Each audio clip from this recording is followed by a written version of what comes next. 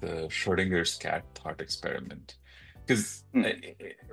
I've heard about it, but I don't think I fully understand it. Like, can Yeah. you really do that experiment? Like, why is it just a thought experiment?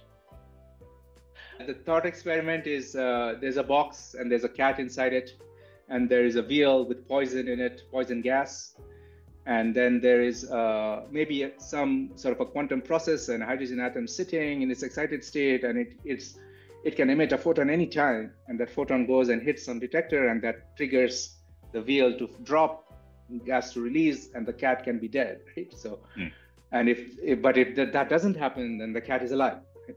mm, So at any given time outside the box, I don't know whether the cat is dead or alive. mm, So what is the state of the box? The state of the box is 0, 0, which is the cat is dead, or 1, 1, which is 1, which is the state. So 0, cat is dead, or 1, cat is alive.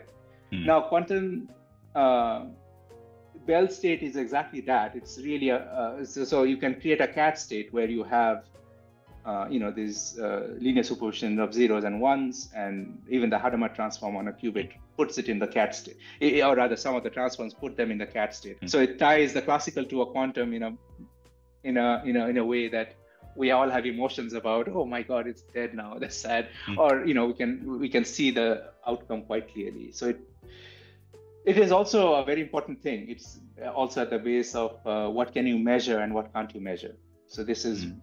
anyway. This is interesting and deeper thing one can discuss in longer over maybe some good beers or whiskeys. So